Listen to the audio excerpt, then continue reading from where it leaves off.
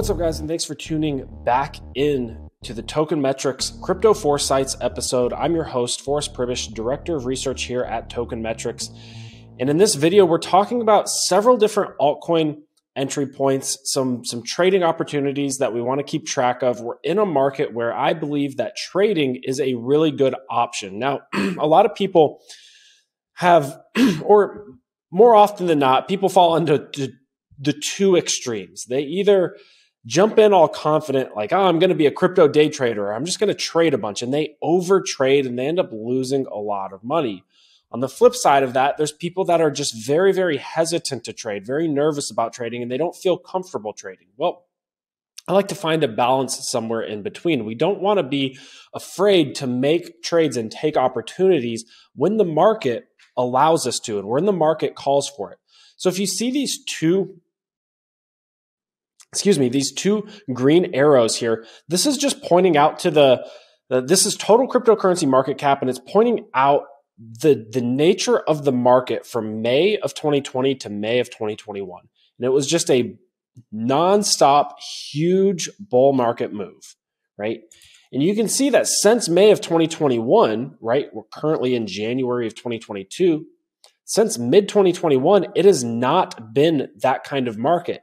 Would I still classify us as being in a bull market? Yes, the trajectory here, the patterns here are conducive and in line with what we would expect in a bull market. We're making higher lows and higher highs, right?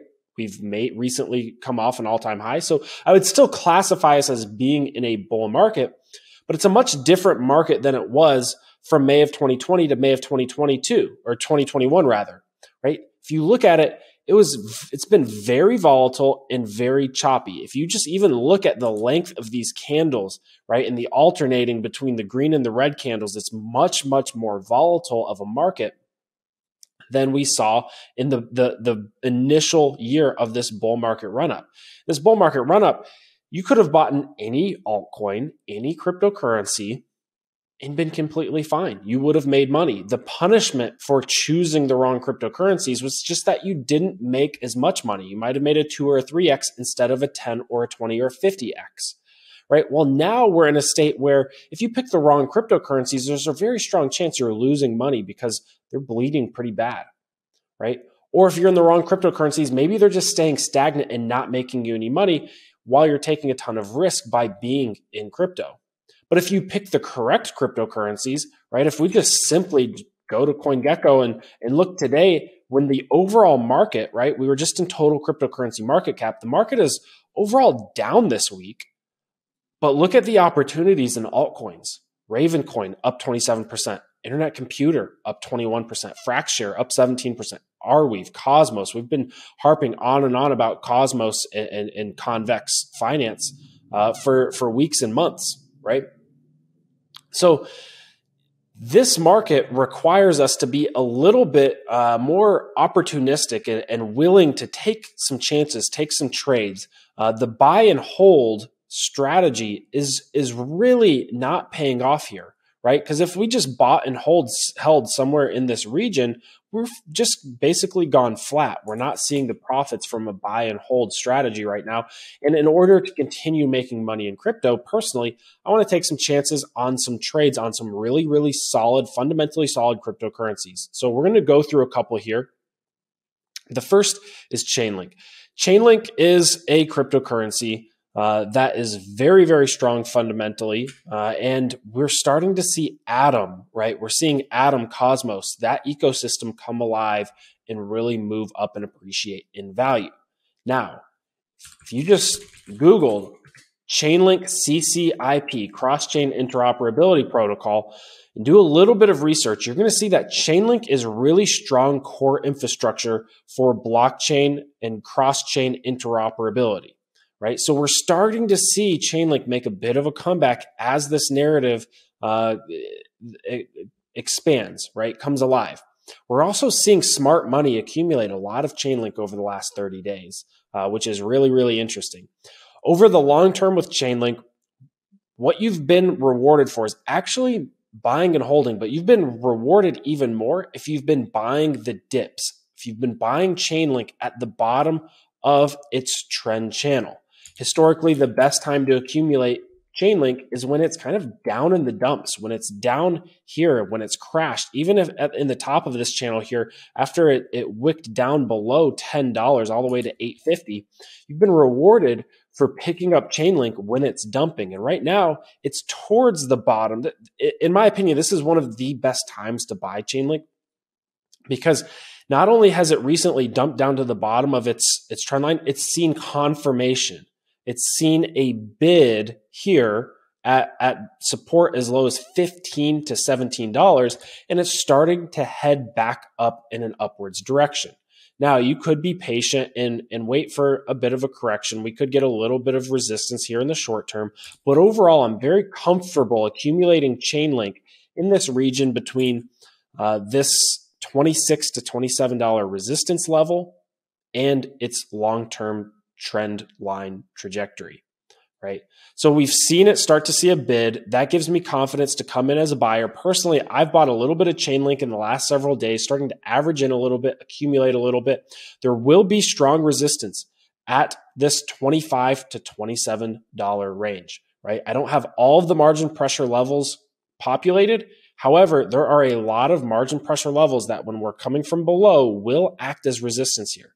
And that resistance could push us all the way back down to another test of this trend line. But what we want to see is a pattern of higher lows and higher highs. Right now, we've just made a higher high. If I zoom in here, we've just made a higher high than we had off of this crash. We made the higher high, we came down, we made a higher low. That is bullish. Right now, we're testing and trying to make a higher high. If we make a higher high as $25 to $27, that to me is very bullish. And then we'd probably get a correction and start trending upwards, right? And we want to break through that resistance.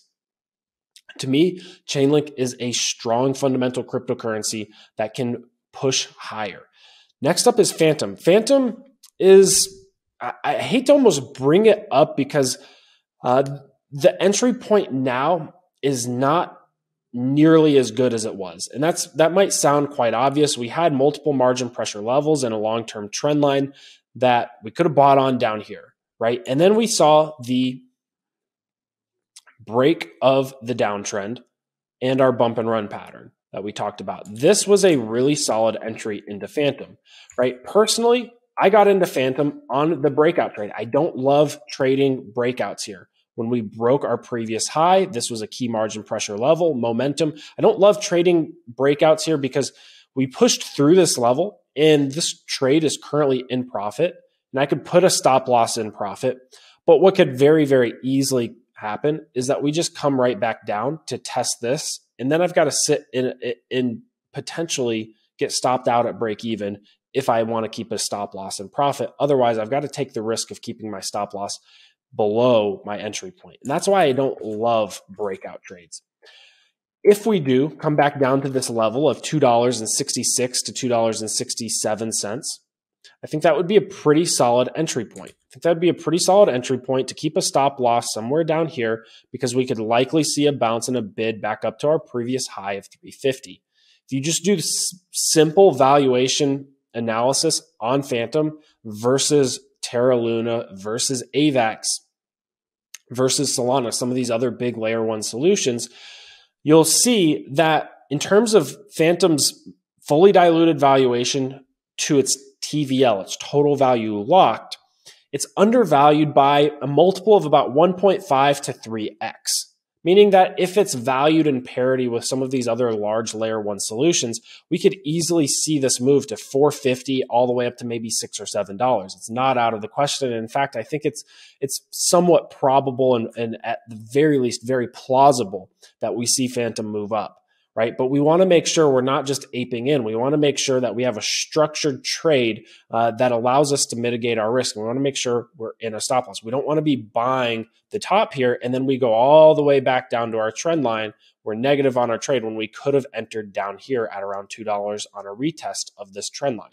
right? So we want to make sure we're either buying on the trend line, buying on a breach of a downtrend on a bump and run, or some sort of a breakout pattern with a tight stop loss in case we're wrong about our trade.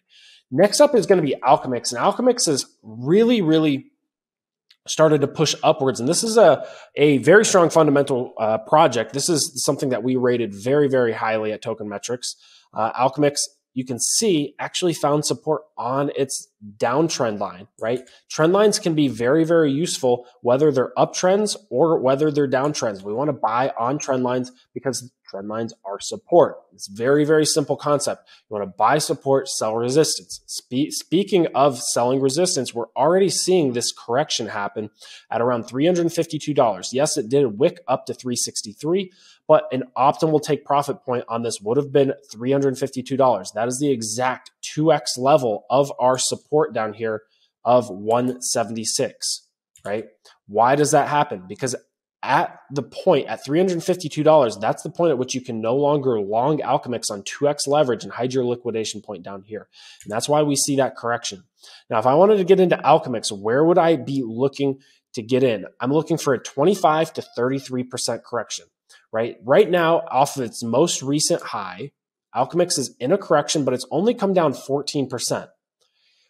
For me to be comfortable buying a dip, I want Alchemix to give me 25 to 33% back. And I'm really confident if we're seeing this trend upwards and it gives me 50% back. If it'll give me 50% back of this move, then that's a move all the way back down to its previous support, right? In which case we'd have a double bottom scenario, right? But I'm looking between 240 and roughly 270. Those are the 25 to 33% retracements that would make me feel very comfortable accumulating or starting to ladder in to an Alchemix trade in this range. And I don't think it's unrealistic for it to come down this far. Next up, and probably last for this video, is Sushi Swap. And this is something that, as it was starting to correct a little bit up here, a lot of people said, Sushi's just in a little bit of a correction. It's a freight train. It's going straight up. It's going to break through $11, $12 and continue to go up. You've got to get in now. And that could have happened. However, it has started to come down to our levels. You could have, our levels are 763 to 790. It's come down to 795. You could have pulled the trigger at 795. Personally, I'm not pulling the trigger on Sushi Swap until it comes down to 763 to 790. I want to get it somewhere in this range. You can see we're already starting to see support come in a little bit above this range, and that's fine. But I don't want to force a bad trade, especially not when you got to remind yourself, this is what the market looks like. It's very sideways. It's very choppy. It's in the midst of a correction. Yes, it could head back up. It could also break this and head back down to our trend line. So we want our long-term trend line, which would be devastating to most altcoins.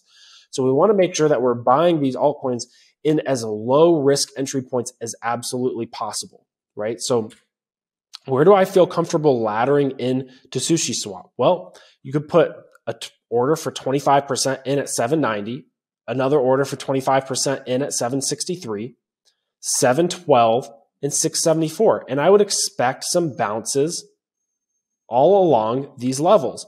Eventually, we should get a macro bounce back up off of these, and hopefully we'll see Sushi move up to new all-time highs, right? But we want to make sure we're getting clean entry points. We don't want to put ourselves in a situation where we're buying up here off the first 5 to 10% correction, and we have to sit and watch it come all the way down to $6.74 before bouncing back up, at which case it's got to come all the way back up to $9.50 for us to get back into profit on our trade. That's not what we want. We want to be buying these levels on the way down. So if it does retrace all the way down to $6.74, right, it only has to pop back up to around $8 for us to actually be in profit, right? Because this would be the first entry point, right? Break even, and we'd be in profit on all the other three of our entry points, right?